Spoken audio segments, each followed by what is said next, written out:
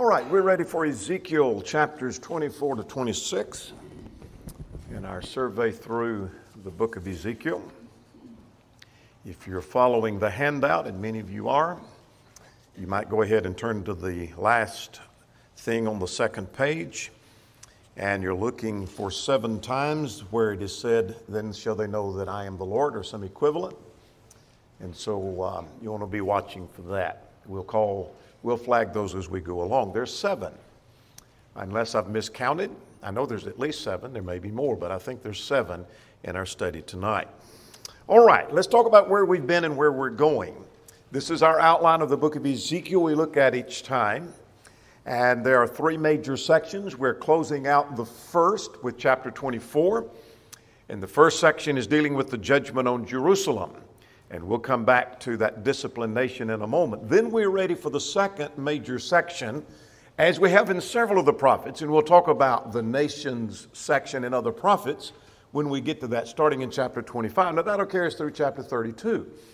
So we're going to look at several different nations that are prophesied against here in this section, starting in chapter 25. So we're going to get into that. Then the third major section has to do with the restoration of God's people. Now let's talk about that disciplined nation. This is what we've already seen thus far. And we've talked about the certainty of the destruction upon a sinful nation, which is what the whole first 24 chapters are about. Then there is this prediction or prophecy concerning the destruction of Judah and Jerusalem. And in our last week's study, we talked about these 3 things. We talked about the Ammonites, that they're going to be slain by the sword. There was a list of the sins of Jerusalem that were given in chapter 22. That was the main focal point there. And then there's the parable of the 2 immoral sisters. One representing Israel and the other representing Judah. And here's what they have done and here's where they have gone.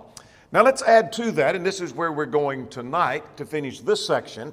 Chapter 24, there are 2 thoughts found in chapter 24, as you've already read ahead, hopefully. The boiling pot and the death of Ezekiel's wife portray the fall of Jerusalem.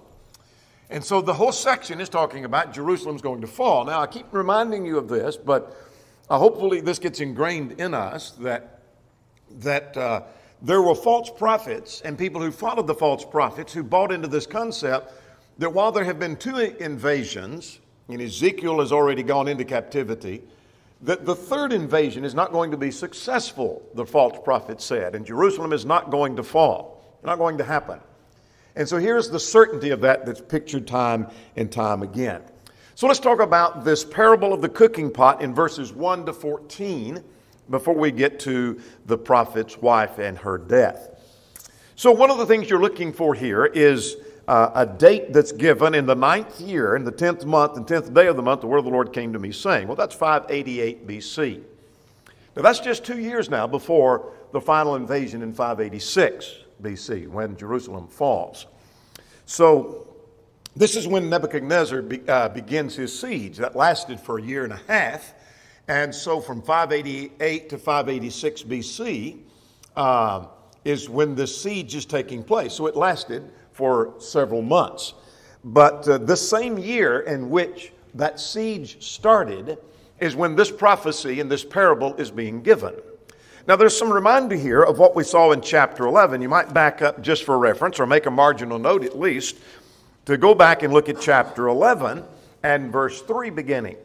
We won't read all of that, but you remember in chapter 11 and in verse 3 that the people were saying that the city of Jerusalem is the cauldron or the pot, and we are the meat. But they were using it from this standpoint. They were making this parallel. That is, those who are holding out false hope that we are being protected as the fire can't get to the meat in the pot because of the protection. The city is protecting us. We are protected, and this invasion is not going to happen. They had misused that illustration. Well, that's just a connection that the city is being compared to the pot and the people are the meat. Well, in this parable, the city is the pot and the people are the meat. But not in the sense of chapter 11, as the people had misused that. So let's see what happens in verses 1 to 14. He said, "Son of man, write down the name of the city, the name of the day, the name of the day, this very day, the king of Babylon started the siege against Jerusalem this very day." Mark it down. when he starts this, that this is what's going to happen. So what's the value of that? If we didn't get any further, we learned a very valuable lesson here that Ezekiel writes down and gives this prophecy. This is what's going to happen to the city the very day he starts the siege. The false prophets were saying, oh yeah, he's going to start the siege, but he's not going to be successful in that. And when it all comes to fruition, the point's going to be made later in the chapter, then they're going to know I'm the Lord. That indeed Ezekiel was speaking by the word of the Lord. So he says at verse 3, utter a parable to the rebellious house and say to them, put on a pot, set on it and pour water in it, gather pieces of choice meat, good meat, and look at verse 5. Take the choice of the flock and pile fuel bones under it and let the cut simmer. And so in other words, take this cooking pot and fill it full of water and let it boil and then throw choice pieces of meat in there and build a good fire up under it and boil and let that meat simmer. Now at verse 3, he turns and talks about why the city is going to be treated like this cooking pot. Woe to the bloody city, the pot whose scum is in it and whose scum is not gone from it. Bring it out piece by piece. Now we'll come back to the bringing it out piece by piece. He said, you're like, the city of Jerusalem is like this cooking pot that still has all the scum in it. It's never been cleaned. And so it's like a cooking pot you've cooked with and then you just toss the stuff out, but then it never clean. You cook again and you toss stuff out and it's never clean. And you just think of all the scum that would be on the inside. Whether it be the rust or the food that's caked on, there's just scum all inside. And he said, let that cook and simmer. And then he says, bring the pieces out piece by piece. That seems to indicate without discrimination and without any order. It's not like, we'll get this piece first and then this piece and then get that piece of meat and then this one is next. Just start gathering without any discrimination and without any order. Get the pieces of meat out. And bring them out on which no lot has fallen. Without discrimination and without order, in other words. At verse 7, for her blood is in her midst. Now, he turns and talks about what the city has done. It's because the blood is in the open. Her sins are in the open. She is unashamed of her sins, the city of Jerusalem. She's covered the ground with her blood, with the blood of her sins. And notice at verse 8, I have set her blood on the top of the rock that it may not be covered. I've exposed her sins. And therefore the Lord said, woe to the bloody city. He said, I will make the pyre. If you're reading from the New King James, and it's the only translation that does this, calls this the pyre, which is simply a pile of kindling or pile of combustibles. All other translations say a pile, P-I-L-E. The New King James says a pyre, P-Y-R-E. And it's just a pile of combustible. In other words, God said, I'm going to have a pile of kindling myself. Y'all are thinking about this cooking pot, a literal cooking pot that you built a kindling and a fire up under it, but I'm kindling a fire myself. In fact, I'm heaping up quite a pile of kindling and heap up the wood and kindle the fire and cook the meat well and mix in the spices and let it cook and burn and then set the pot on the empty coals. Now, after you've cooked all of that, then you empty all the meat out and you set the pot back on the coals and let it get hot. Now, why are you doing that? Because you're going to cleanse it and take all the scum out of it and let the scum be in the fire. And so his point at verse 13 and 14, you're going to be cleansed of your scum because you've never been cleansed before. That is, when they were preached to by other prophets, they never were cleansed of their scum. When they were dealt with by Isaiah and with Jeremiah, they never did cleanse themselves of their scum. In other words, they didn't fully repent, is the point. That's why the Lord has spoken. I'm reading at verse 14. It shall come to pass, and I will do it, and I will not hold back. I will not spare, nor will I relent, according to your ways and according to your deeds. In other words, I'm going to cleanse this pot of Jerusalem. I'm going to cleanse all the scum out of it. Here's how I'm going to do it. I'm going to bring Babylon upon you, and you're going to be fully cleansed. So the city is going to fall, and it's going to collapse. This is the third and the final invasion. So what that does is that pictures the fall of Jerusalem with this cooking pot. Now, that's not surprising to us. If this was the first time you'd been in any class on Ezekiel or study of Ezekiel, it's kind of an interesting way to... But this is how Ezekiel has approached this, or God through Ezekiel has approached it all along. He's been demonstrating, illustrating, and acting out all through the book. And here's another case. Starting at verse 15 now. He talks about the prophet's wife. Now, you want to learn some practical stuff right here. There's some very practical stuff to learn from this section. He said, the word of the Lord came to me saying, Son of man, I take away from you the desire of your eyes with one stroke. He's talking about his wife, and he calls her the desire of your eyes. I'm taking away your wife in one stroke. And you shall neither mourn nor weep, nor shall tears run down. Sigh in silence, make no mourning for the dead.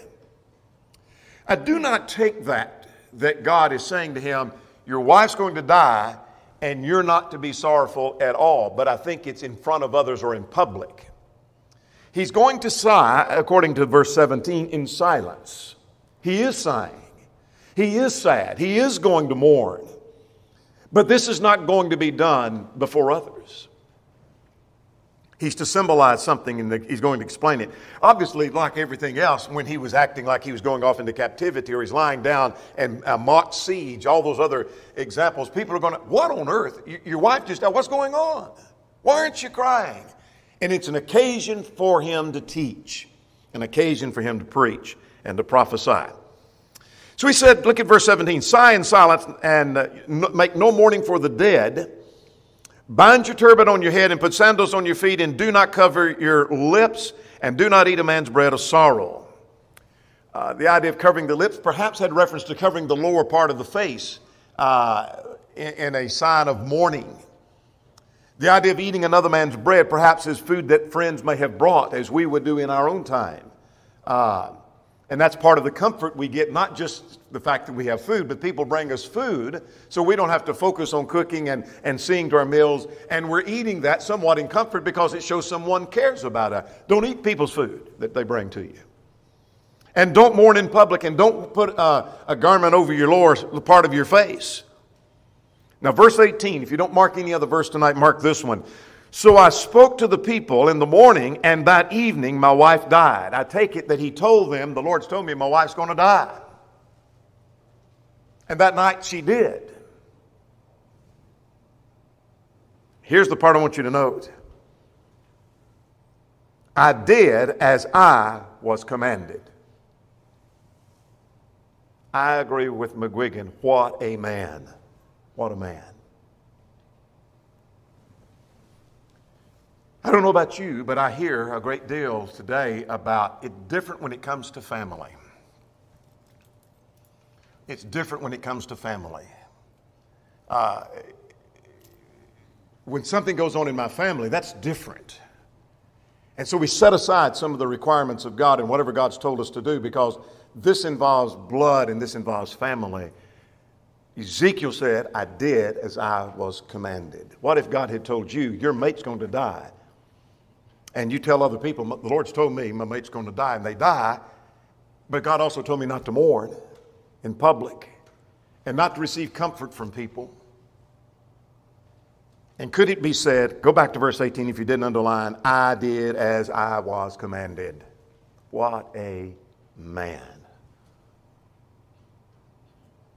You take cases like Abraham drawing back the knife to kill his son. With family, it wasn't different. With Ezekiel, his wife dies, and with family, it was not any different.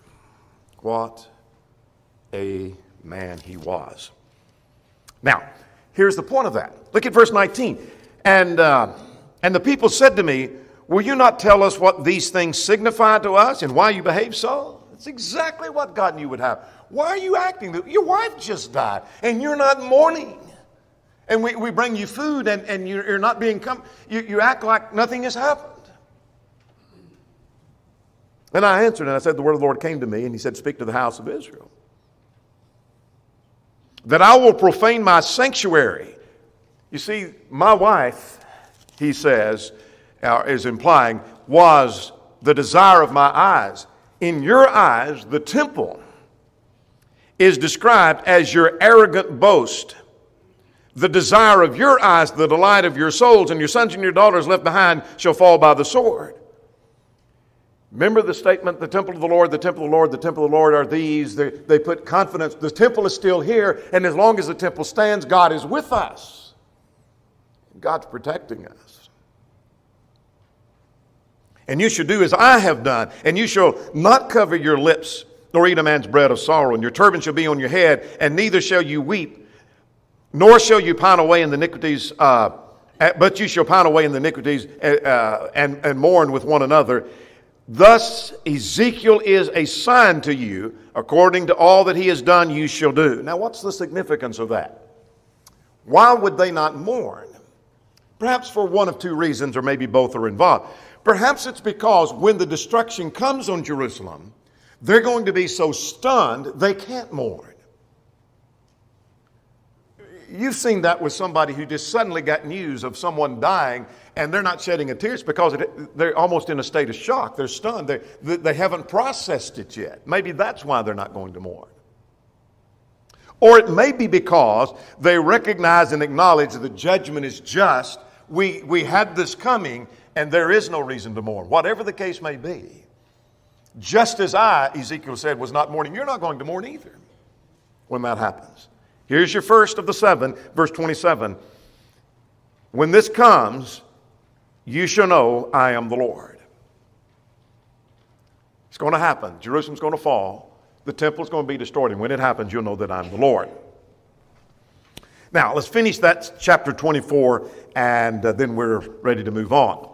And the Son of Man, it will not be in the day that I take from you the stronghold, their joy and their glory. Here's other descriptions of how they viewed the temple, the desire of your eyes. In other words, God said, I'm going to take all of that away from you. And on that day, one who escapes will come and let you hear with your ears. In other words, Ezekiel's going to hear. So from this point of these two statements here concerning the fall of Jerusalem, Ezekiel's not going to have any more to say about the fall of Jerusalem itself until it happens. And when it does, a messenger's going to come running and saying, Jerusalem fell. The temple is gone. Then what happens? Verse 27, on that day your mouth will be opened to him who escaped, and you shall speak and no longer be mute. And thus you shall be a sign to them. Here we go, our second time. They shall know that I'm the Lord. Here's another sign. Not only did Jerusalem fall, but you're going to be mute from this point till that point. And you're not going to talk anymore about that. And then suddenly what's going to happen is a messenger's going to come running and he gives you the message, and then you'll open up and you'll speak. And that's another sign to these people that indeed you're a prophet of God. It'll be a little late. It'll be a little late, but they're going to know that you're a prophet of God. All right. That finishes this first section of a disciplined nation, or the first major section, but this subsection of a disciplined nation, the boiling pot and the death of Ezekiel's wife. Practical things we learn there in chapter 25. Time permits, we'll come back and get a few more of those practical things. Now let's talk about the nation section. This is one of the things of the prophets. Whether you're talking about Isaiah, Jeremiah, you're talking about Nahum, you're talking about Obadiah, you talk about Ezekiel.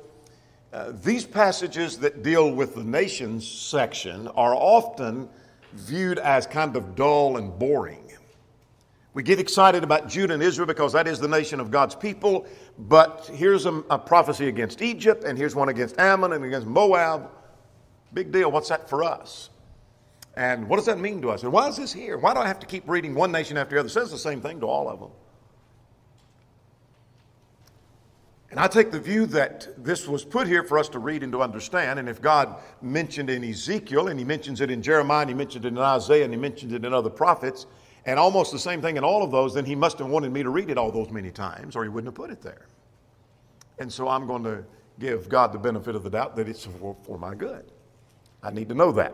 So let's talk about the nation section. This is judgment on the Gentile nations. And so you're looking for this in your handout. We're going to list some things here, 8 things. And you're looking for this in your handout. Not this, but what we're about to get to. I like what Kaiser said. He said, such oracles of judgment appear in most prophetic books. Not every prophet has a nation section, but most of the prophets have a nations section. Isaiah did. Jeremiah did. Ezekiel does. Amos does. Here's some nation section if you want to keep up with these. Isaiah chapter 13 through 23 is the nation section. So there's just numerous nations that are dealt with besides Judah. Well, we hadn't been long since we looked at Jeremiah. Jeremiah had a pretty hefty section from 46 to 51 about the nations. Some of the same nations we're studying tonight, by the way. Ezekiel 25 to 32, we're looking at several nations. Amos 1 and 2, Obadiah, Jonah, Nahum. And so this must be an important thing to be pointed out, is that God is judging the nations. So we raise this question: what's accomplished or learned in the nations section? More than, let's just skim through this quickly as if we didn't have time to do it, and we just skim through and say, okay, Ammon's going to be destroyed, and Moab, and Edom, and the Phoenicians, that is Tyre and Sidon, and later Egypt. Okay, we got it. The nations are going to be judged. No, we learn a lot more. Let's begin listing these. Here's number one. I learned that God is in control of the nations. Nobody drives this home any better than Daniel does, that God rules in the kingdoms of men. Chapter 4 particularly, but God rules in the kingdoms of men. That was the point made over and over and over in Daniel. But I learned that in Isaiah, and I learned it in Jeremiah, and I learned it in Ezekiel, and I learned it in Amos. That God is in control of the nations. What a powerful lesson to learn. When things seem in chaos, if you watch the news and you say, this country's going down the tubes. You may be right. You say, I don't know what the future holds. Well, you're right. You don't know. But I do know this. I know that God is in control, and He always will be in control. Here's the second thing I learned. God is in control of all the nations. In other words, God was in control of Judah and Israel, but He was also in control of Egypt and Babylon and Assyria, Syria, Ammon, Moab. Time would fail us to go on. Well, is God in control of the United States? Certainly so, but He's also in control of Russia and China and all these other countries. Here's a third lesson I learned. God uses nations as tools. He used Babylon as a tool. He used Assyria as a tool. God may use another nation as a tool to punish us, but God may use us as a tool to punish another nation. That could happen, couldn't it? It doesn't mean we're better, more righteous, even more powerful. This means God wanted to use that tool. Or here's something else I learned from this. God is fair in dealing with nations. God is fair in dealing with nations.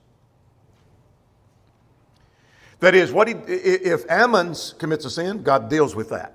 If Moab does the same thing, God deals with that. Here's something else I learned. God is working out His purpose in time. God is working out His purpose in time. When God brings Babylon in or Assyria, let's start with Assyria. When He brings Assyria in, He's working out His plan. God brings Babylon in and punishes Judah. God's working out His plan. And then when God punishes Babylon, He's working out His plan. God has a plan, ultimately, and when He brings back the nation and the remnant, God's working out His plan. Nations are held accountable. As individuals, we're held accountable. But nations are held accountable. God held Babylon accountable. Were there good people in Babylon? Sure. Were there good people in Judah? Sure. But God held the nation as a whole accountable. Here's another principle I learned, that God will strike a nation and yet God will heal a nation. What we've been reading so far primarily is that God's going to strike Judah. Not much has been said in Ezekiel about God healing. Now, there'll be more about that later, but Isaiah said more about that, and Jeremiah said it somewhat more perhaps than Ezekiel did. And then the reasons that nations are destroyed is sin and rebellion. God doesn't destroy a nation because, I just don't want that nation around. It's because of their sin. So why did God destroy Ammon? Sin. You say, well, what was the problem with Tyre? Sin. May have been a different sin, but it was sin. Why did God drive out all the nations of Canaan? Because of their sin. And so those are some things that I learned. Now, if you didn't get all of that in your handout and you need that, I can email that to you because we're going to have to move on.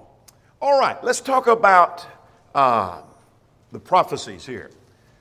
I should have put up the third section. There's a third section. There's prophecies against the neighboring nations.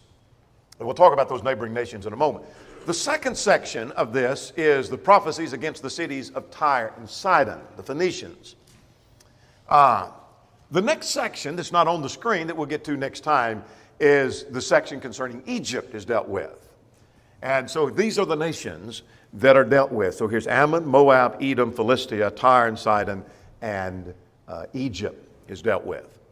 All right, let's talk about his prophecy against Ammon in chapter 25. Now, we're not going to spend a great deal of time on each one of these because we want to get to the nation of Tyre, or the city of Tyre, and the nation of the Phoenicians that we'll talk about here in a moment. So let's talk about Ammon. Here is the nation of Ammon for your reference. This is the Dead Sea, the Jordan River, and this is where the nation of Ammon is, the Ammonites. These were descendants of Lot. Now, let's talk about what the text says about them and what's going to happen to them. We won't spend a great deal of time. Verse 1 says he's going to prophesy to the Ammonites, and he basically in all of these mentions two things. Here's what you did, here's what's going to happen. All right, here's what they did. Look at verse 3. Say to Ammon, hear the word of the Lord. Thus says the Lord God, because you said, Aha, against my sanctuary when it was profane, and against the hand of Israel when it was desolate, and against the house of Judah when they went into captivity. In other words, they rejoiced and clapped their hands and thought it was great when they saw the nation of Israel and the nation of Judah fall. At the first invasion, Ammon joined in fighting against God's people, against Judah. 2 Kings chapter 24 and verse 2. Their first, was it Jehoiakim, I believe, who was rebelled against Nebuchadnezzar. And as he rebelled, there were other nations joined in with Nebuchadnezzar to fight against Judah, and Ammon was involved in that. Now, what's going to happen to them? Well, he said, I will deliver you into the men of the east. In other words, that's to Babylon. I'm going to deliver you into the hand of Babylon. And I'm going to punish you. And I will make Rabbah a stable for camels and a resting place for flocks. Here's your third time. Then shall they know, verse 5, that I am the Lord. Well, Nebuchadnezzar did exactly that in 581 BC.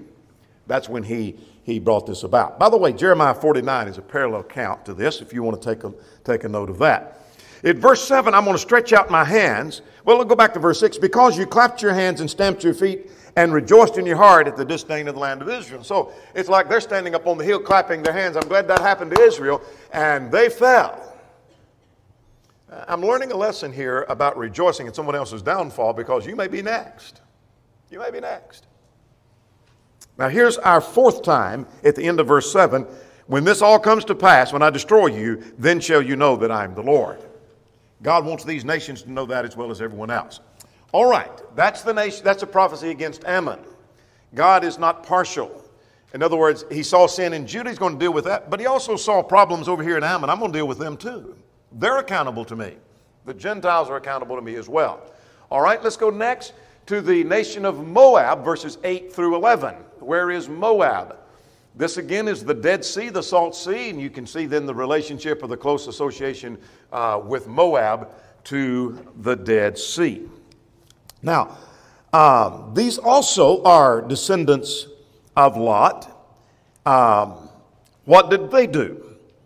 Well, because Moab said, look, the house of Judah is like the nations. In other words, God's people are no different than anybody else. They're falling. And they're being punished. In other words, for the same reason that the Ammonites had fallen. Therefore, he said, I will clear the territory of Moab, of the cities. In other words, I'm going to wipe you clean.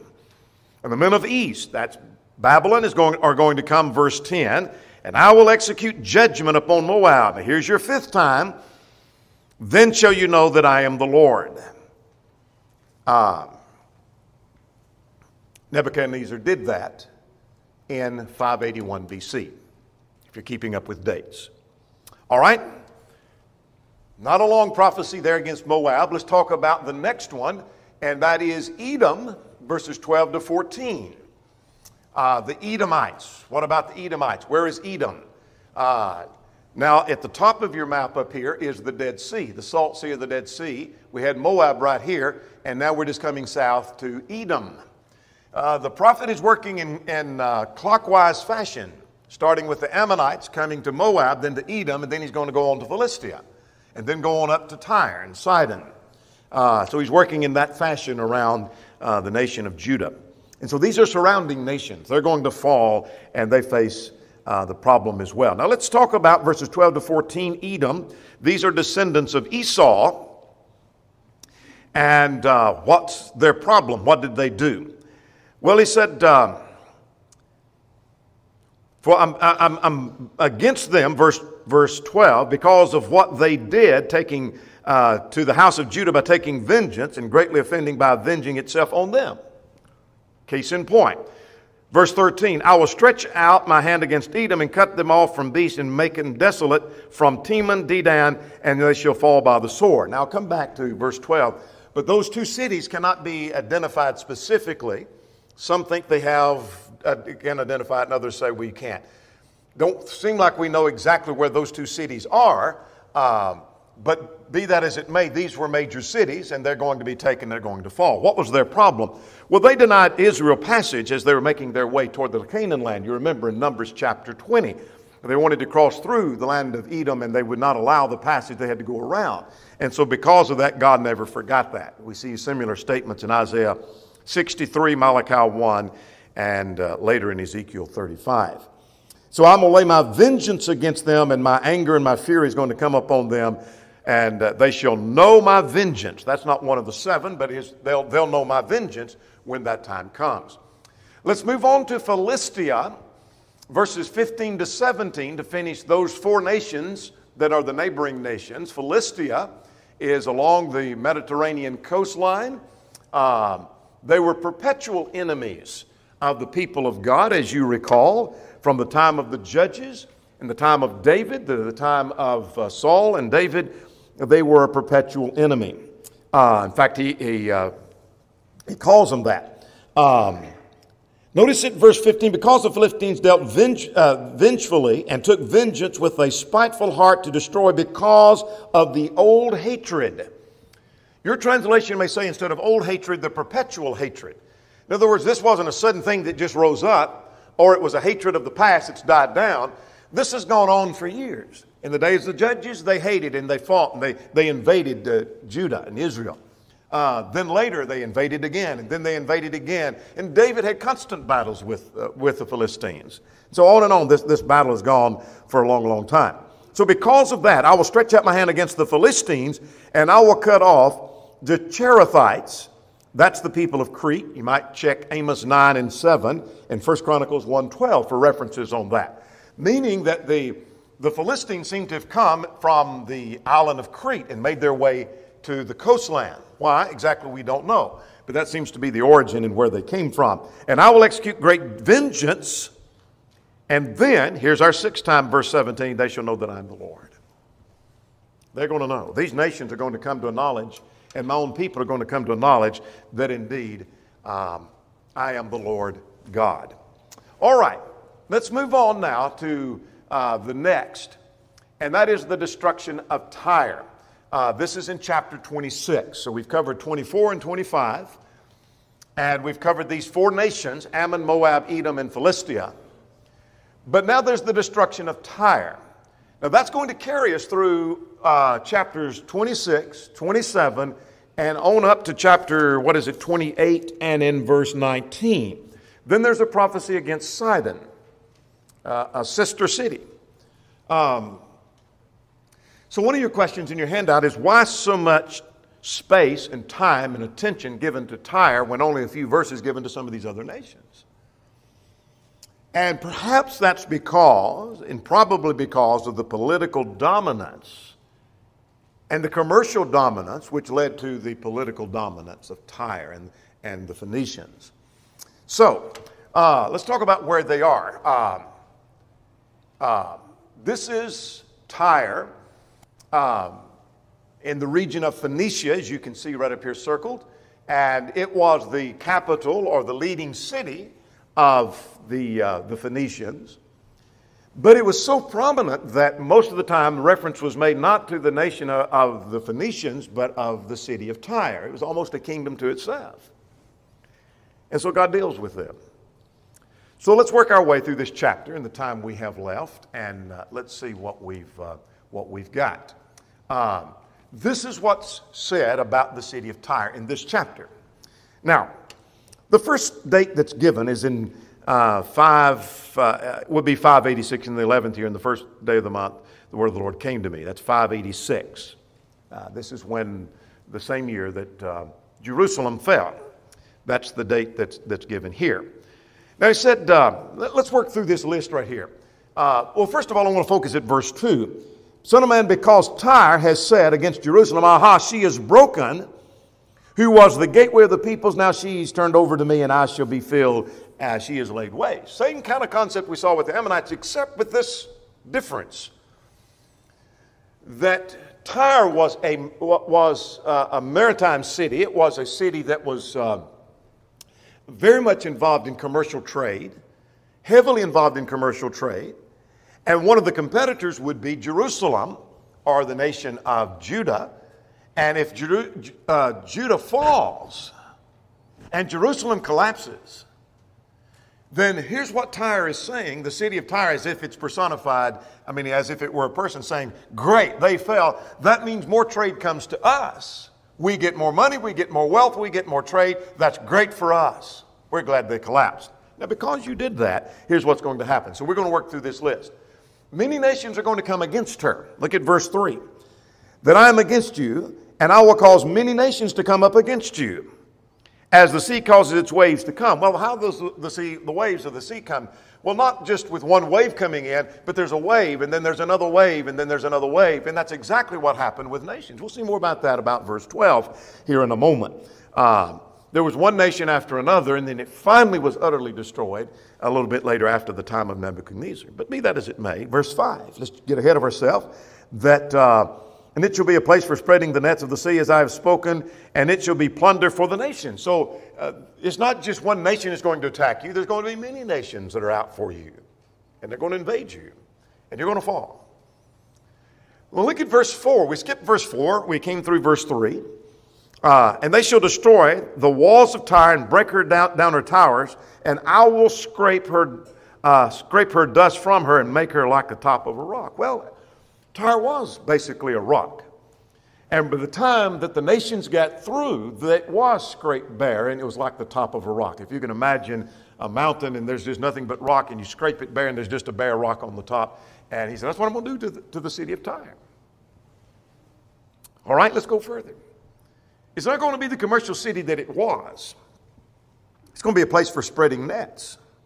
And they'll come for, they're not coming to buy from you or to sell to you. This is going to be a place because of all the rock after you're laid bare. This is where they're going to lay their nets out to dry. That's going to happen. The suburbs are going to be destroyed.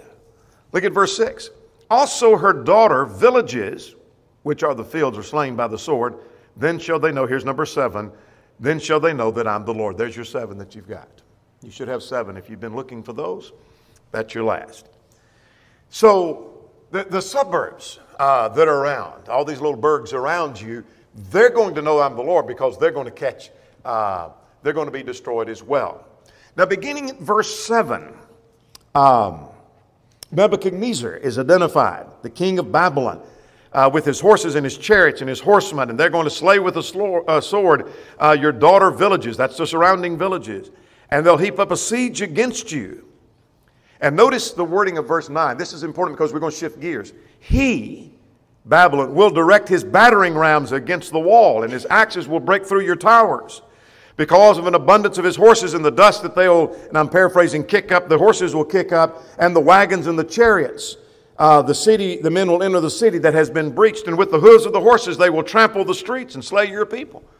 In other words, Nebuchadnezzar is going to come in and invade the city and breach the city, and they're going to be in there. That's the mainland city. Now, let me get ahead of myself to talk about, there was the mainland city. Let's ignore what's right here in the middle for the time being. But there was the old Tyre mainland city, and then there was the island city, part of the city, that was separated by the waters. Made it almost impossible for others to invade because they couldn't lay a siege against it. Didn't have airplanes, as we could invade an island quite easily now. or some other way. But that's almost impossible to build a siege against it. And so the mainland is what we're talking about. Nebuchadnezzar is going to come in and he destroys the mainland city, and he did. And practically laid that city completely waste. Now, look at verse 12. I said we're going to shift gears. Here's the gear that shifted. Notice it shifted from he to they. They will plunder your riches. In other words, with one wave after another that we've already talked about, of one nation after another, after another, after another, after another, there's going to be an invasion upon the city and the nation of Phoenicia and the city of the Philistines. Now, this is quite interesting at verse 12. They'll destroy your pleasant houses, and they'll lay your stones, your timber, and your soil in the midst of the water. They're going to take what the city was built of, and it's been laid waste, and throw that out into the water. What a prophecy. Be interesting to know what that was about, wouldn't it? Let's see. And I'll put an end to your song. And notice at verse 14 now, before we leave that, I want to notice at, verse 13 I skipped. I'll put an end to your song. Verse 14 is what I'm looking for. I'll make you like the top of the rock, and it shall be a place for the spreading of net, and it'll never be rebuilt. That's what I wanted you to see. And it never was. I read today earlier that, and I didn't go back to document that the city had been invaded many years before and had been rebuilt and came back to the status that it once was, but that ain't going to happen again. And it hasn't happened again. Tyre was never rebuilt in the city that it once was. Now let's stop and footnote right here before we go any further and talk about what happened. That Nebuchadnezzar invaded the mainland city. He invaded this mainland city over here. But he did not take the island part. And it wasn't until Alexander the Great let me back up, though, that Nebuchadnezzar laid siege against the city for 13 years, I understand, from 585 to 573 BC. But it wasn't until 332 BC that Alexander the Great took the spoils from the mainland city and made this causeway. He built this causeway that was 200 feet wide and a half a mile long, and with that debris, he filled the waters and built a causeway so that he could make it all the way over to the island and captured the city and took the city, and it collapsed. Well, that's what God said was going to happen. He didn't tell us it's Alexander the Great, but he said it's going to happen. They're going to take your goods and they're going to just throw them into the waters. Well, that's exactly what happened and how prophecy then was fulfilled. Now let's go further. In verses 15 to 18, it's going to cause others to tremble. When they see this great city of Tyre, if it falls, then that could happen to us too. It could happen to any city, is what the people are thinking. So, look at verse 15. Will the coastlands not shake at the sound of your fall, when the wounded cry and the slaughter is made in the midst? He said people are going to get trembling, and they're going to be crying, and they're going to be wondering what on earth is going on. Now, the downfall of the mainland city took place about 574, I think it was, BC, but 332 BC is when the city finally was taken on the island. One last thing, and then we're going to be done. Let's go 19 to 21. Tyre will never be inhabited again. I will make you desolate like cities that are not inhabited, and I will bring the deep upon you, and the great waters will cover you. In other words, I will make you a terror. Finally, verse 21, and you shall be no more. You're not going to be again. You're not going to rebuild. You're not going to recover from this. God indeed deals with the nations. So what we've seen is the closing out of chapter 24 of that previous section. The cooking pot and the wife's death symbolize the fall of the city of Jerusalem. The rest of this deals with the surrounding nations, and there's value to be learned about the surrounding nations falling. And God is a judge of those nations.